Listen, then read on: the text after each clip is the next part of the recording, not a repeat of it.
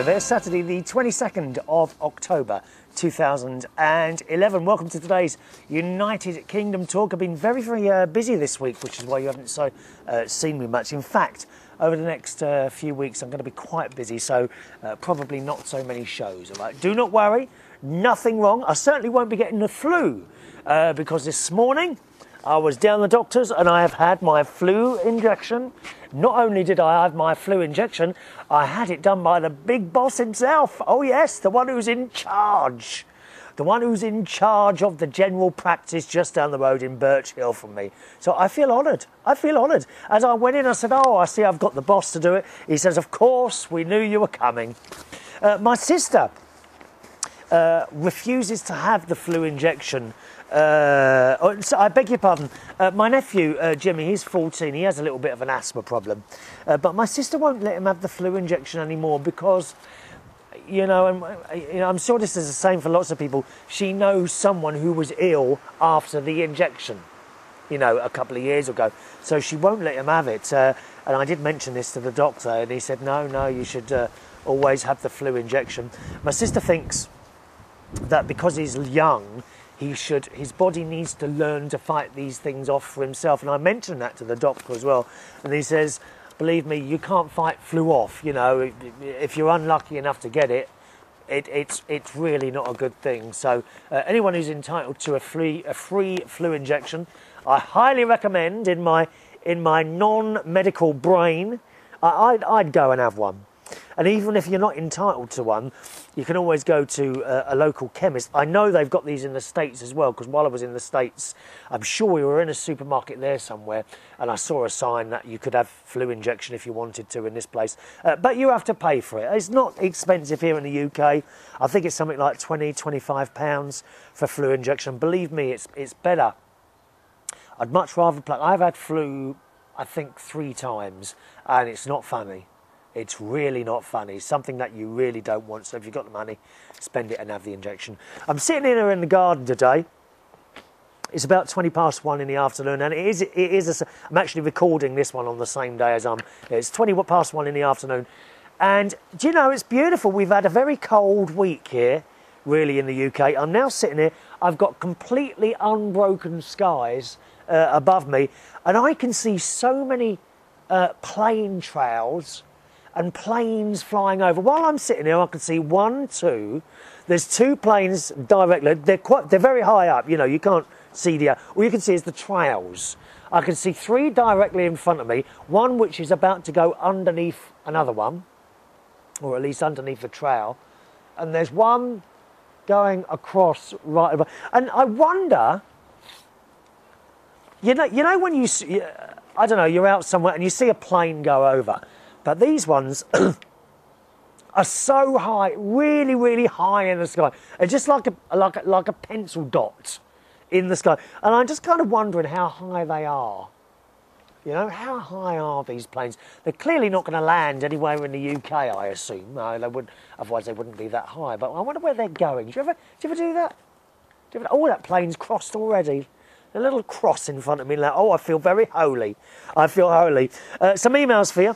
Ben Saunders. Hello, Ben. A very good friend of mine who I don't talk to enough, actually. On the subject of the Grand Canyon video that you may have seen in one of the shows. What a view. Oh, it certainly was, Ben.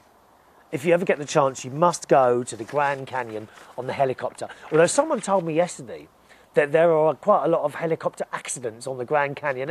Anyone know anything about that? Helicopter accidents? Do we know anything about that? Eric, my good friend Eric says, nice show, Chris. The one on the Grand Canyon. Just one thing, you kept talking about being on the helicopter, and I had a vision of you spinning around on a giant merry-go-round. Well, I wonder. Actually, I suppose people have done that before. Do they do that? Would you sit on the top? People have sat on the top of planes, haven't they, and walked along the wings? Idiots. Why would you want to do something like that? Going back to merry-go-rounds, I probably would get on a merry-go-round, Eric, as long as it wasn't too fast. We don't like the fast rides, dear. Don't like the fast rides. I'm looking in the sky again like this. Actually, I'm going to see if I can show this to you. I don't know if I'm going to be able to do this or not. Sorry, those of you listening, if I explain, I'm now going to tilt the camera right up into the sky and see if I can show you the plane. Yes, you can see them. See those see that plane trail there? Look at that. There's another one. Let's just move the camera around a bit. Directly behind it, almost on the same path. Can you see that? Isn't that wonderful? Yeah, it's just wonderful, that plane trail moving slowly along. And there's another one behind it, but that's a little bit out of... I don't think you're going to see that one because the sun's in the way. Look at the sun. There's the sun in my sky today. Beautiful, beautiful day. Beautiful day. Right. Let's do some emails then, boys and girls. I don't know where the cat is today. She's disappeared somewhere. I have been taking a bit of a risk with the cat. As you know, if you're a regular viewer, I do suffer a little bit from asthma, and I'm pretty sure it is cat fur. But I've been letting her in the bedroom for the last, actually, since I came back from holiday, and she's been sleeping next to me. And when I say next to me, I mean less than a millimetre away from my face. Sometimes her head is, and the purring is just so beautiful. Cats purring, it sends you off to sleep. And there is a lot of fur on the bedclothes. I try and hoover it up. It makes me use the puffer once at night. It's not too bad. My worry is that it's going to get worse. It's not got worse yet. I'm not quite sure what to do, you know, because once you've let an animal into the house and she's slept with you, or he or she has slept with you, dog, cat, whatever, you know, it's almost cruel to then say, well, you're not coming in anymore, because they don't know why. They don't know that you're suffering with breathing or anything like that, you know, and I feel almost a bit cruel not letting her in after that. Oh, I don't know. Got to say, oh, there's a fly somewhere, flies everywhere. Alan says, how did you recover from the jet lag so quickly? With me, it always took about a week to recover. Alan, the truth is I don't know. The only thing is I do work nights. So my bedtime is usually around about 3 o'clock in the morning. And that's the only thing that I can think of. Possibly that's the reason for that. All right.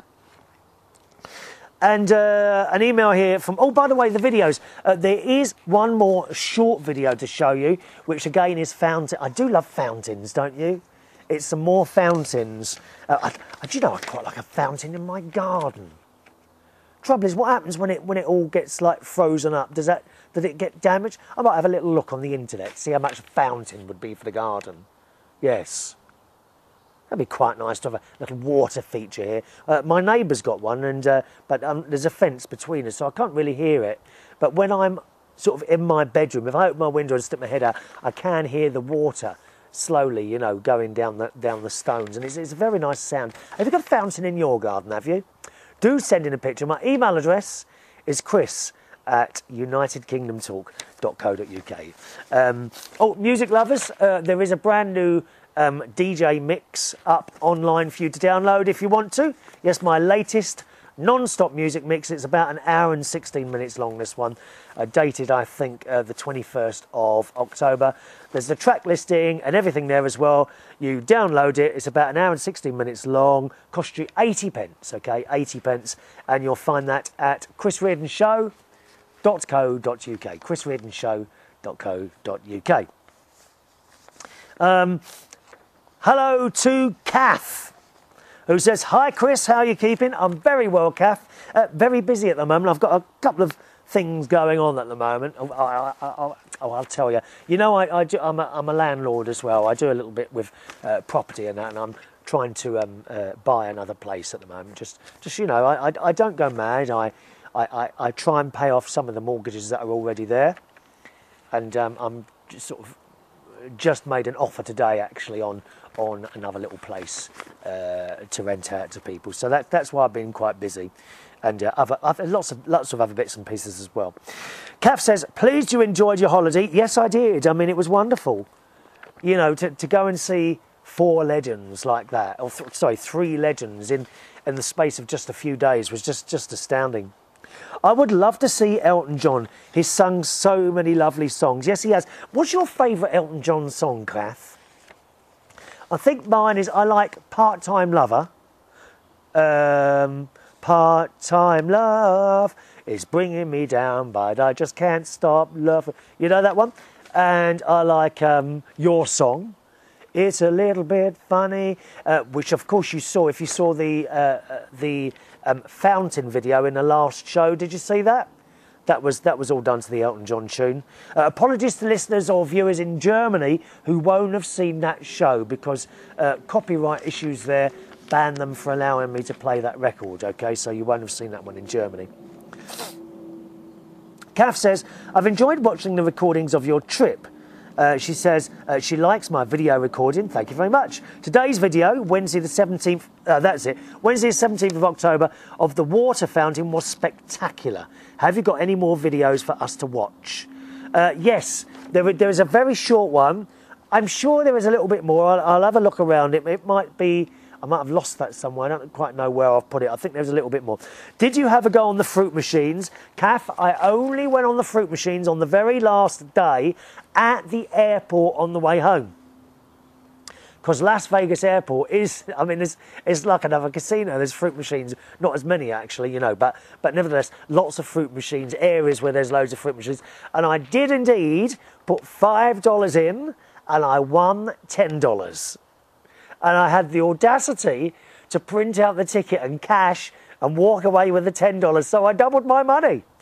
Very pleased about that. Thank you very much. You know, the people in those casinos, they lose thousands. They lose thousands and thousands of dollars or pounds, whatever you want to call it. It's wonderful. Kath says, I think I'd rather watch the shows myself than use the fruit machines. Yeah, same as us. We had a wonderful time seeing the shows. Regards from Kath in Wales. So thank you very much, Kath. And that's it from the show today. Thanks very much for watching and listening. Don't forget the email address, chris@unitedkingdomtalk.co.uk. I'll see you on the next show. Bye-bye now.